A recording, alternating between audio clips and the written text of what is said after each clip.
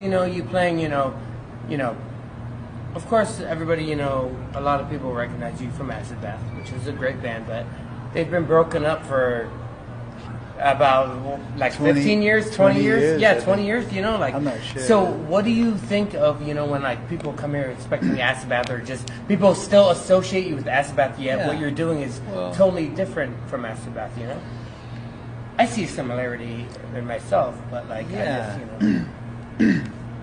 What do I think? I mean, I don't know. I mean, I guess I get a kick out of it. Yeah.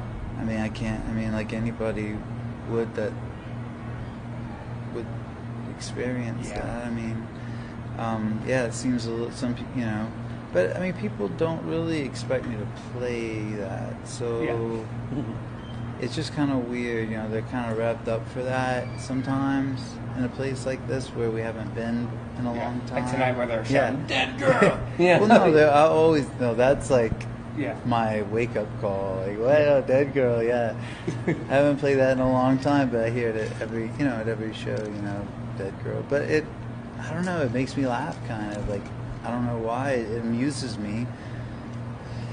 And I only do this for myself anyway. I mean, as I hope anyone would. We all need to do this. Totally. I mean, you play music for yourself. People like it. It's great, but you gotta. I actually do have a question.